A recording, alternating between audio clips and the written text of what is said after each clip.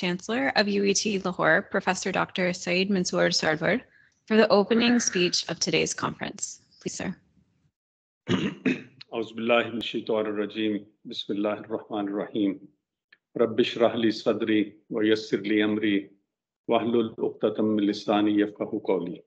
Respected Dean, Faculty of Civil Engineering, Professor Dr. Habibur Rahman, Advisor to WAPTA, Engineer Shahid Hamid Saab, keynote speakers from NESPAC, NUST, Federal Flood Commission, and Ravi Urban Development Authority, Director, Center of Excellence, Professor Dr. Noor Muhammad Khan, faculty members, students, conference participants, ladies and gentlemen, Assalamu alaikum, and a very warm good morning.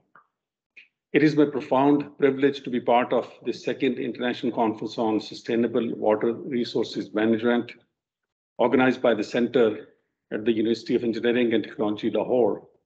It is indeed a need of time to emphasize the importance of sustainable development and sustainable management of our natural resources, including water resources.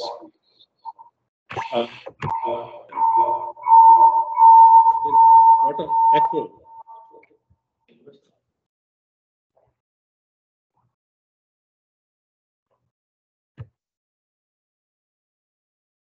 I apologize. I think the camera was off.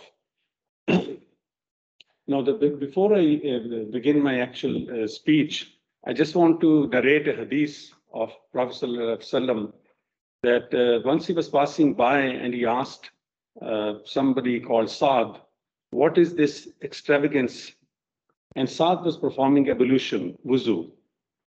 Saad said, is there extravagance with water in ablution?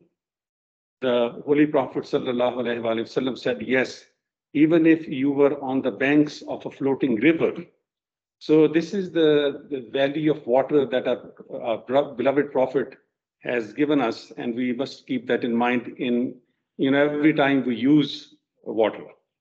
Dear participants, the sustainability related issues are affecting many of our major water resource projects, including large dams and reservoirs. The Rubaiyat Dam, just for an example, is losing its main function of water storage due to sedimentation in its reservoir.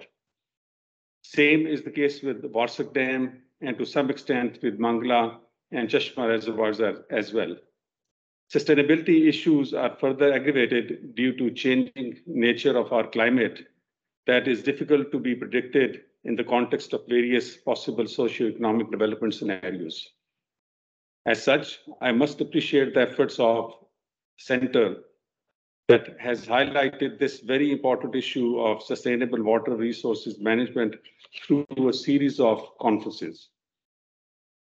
Water resources' importance for socio-economic well-being of the societies and the countries is well known to the people, and it has always remained central to the development agenda of nations.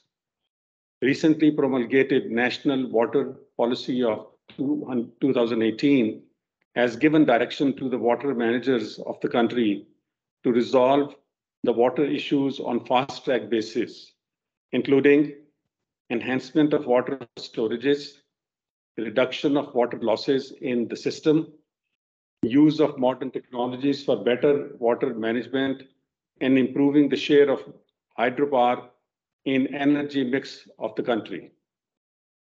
The National Water Policy has also devised a National Water Council for better managing the national level conflicting issues, but need is there to activate the council in letter and spirit, which has only been convened once or twice in the last 4 years.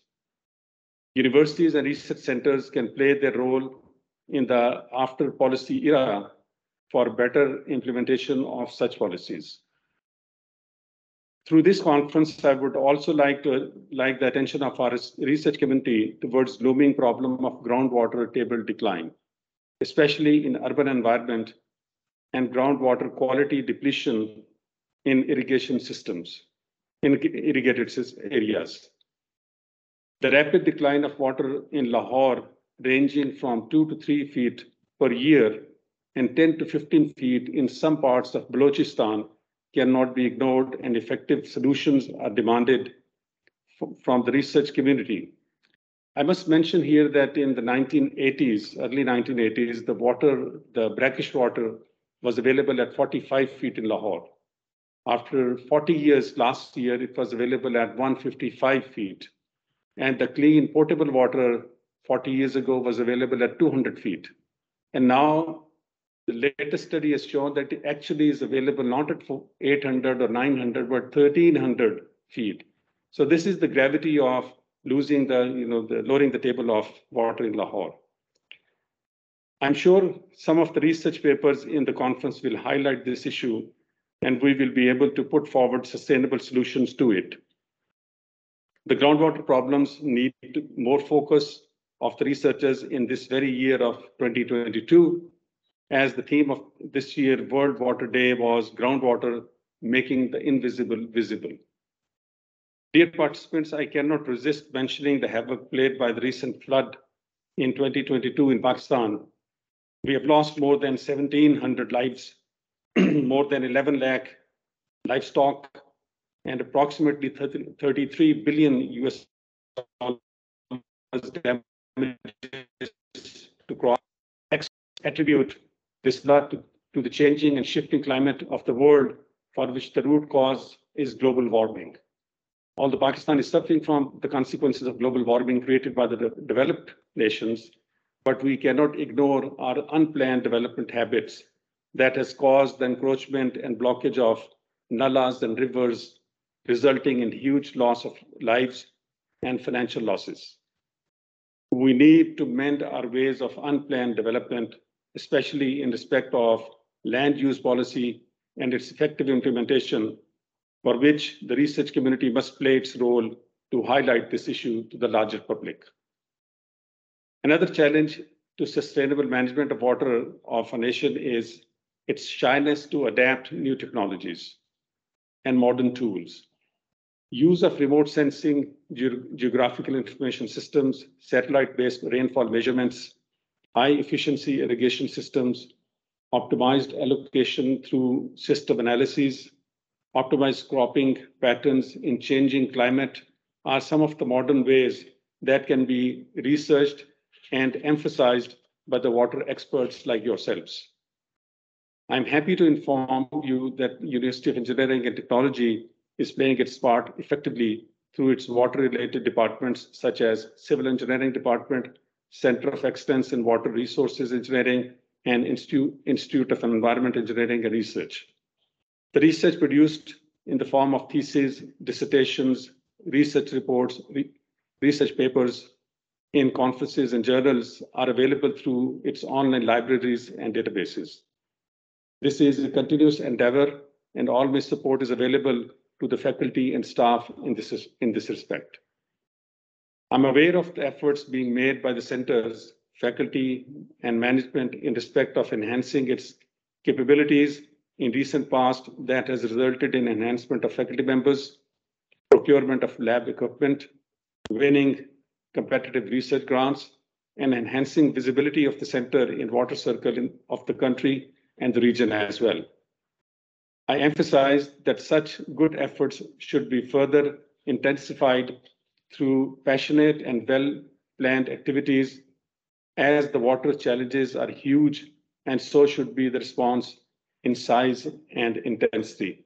I must also advise the center and other experts that they should work on winning more competitive grants, not only nationally, but internationally, and develop international networks, which would greatly help the issue that we are addressing today, and we will continue to address it in future also. Finally, I extend sincere gratitude to all the keynote speakers, presenters, and participants of the second national conference for sparing their time and joining this very important event.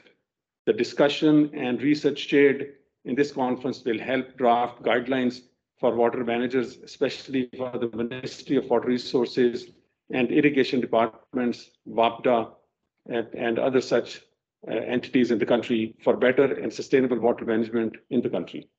Last but not the least, I would like to acknowledge the efforts of the Director, Center of Excellence, and all the organizing team of the conference for arranging this wonderful event And I hope they will continue to organize similar events in future also. Thank you all for your patient hearing. Allah Hafiz.